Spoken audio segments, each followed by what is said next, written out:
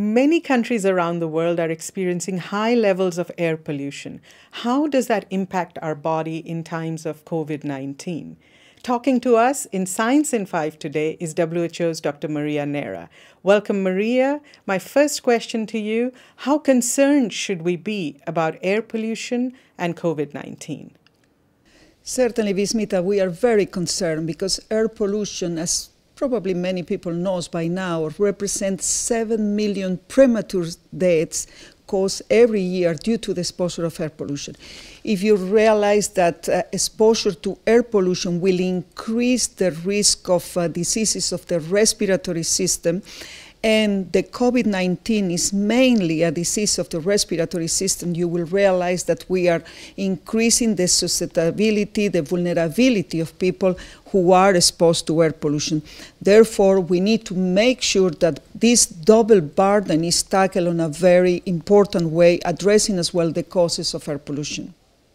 Maria, explain to us exactly how air pollution impacts our body. Well, air pollution is the bad quality of the air we breathe, and that bad quality of the air we breathe, it goes to our lungs.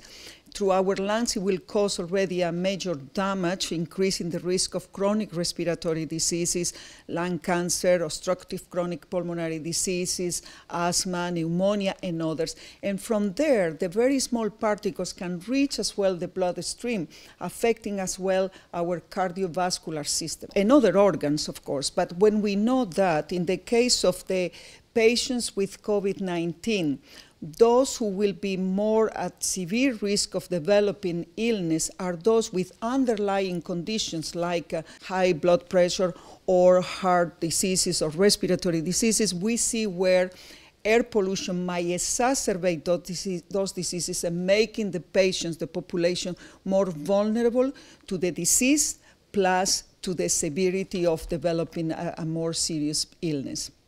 So, Maria, people are experiencing a lot of fatigue due to the pandemic. It is also very scary to hear about the impacts of air pollution at the same time.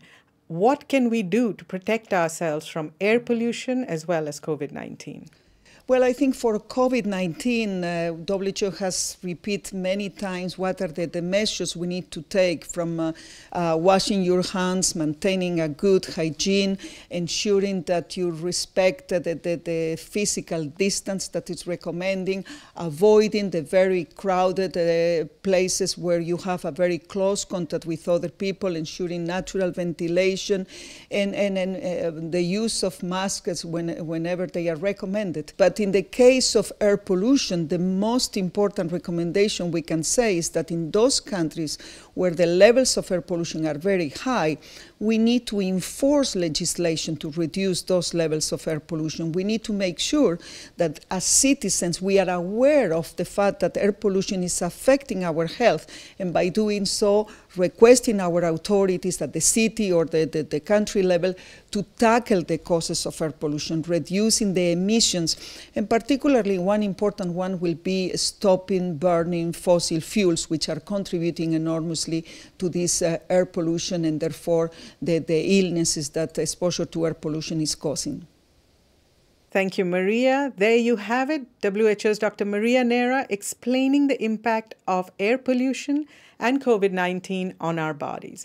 If you found this content useful, please share it with your friends and help us get WHO's life-saving content and information out to the public. Until next time then, stay safe, stay healthy, and stick with science.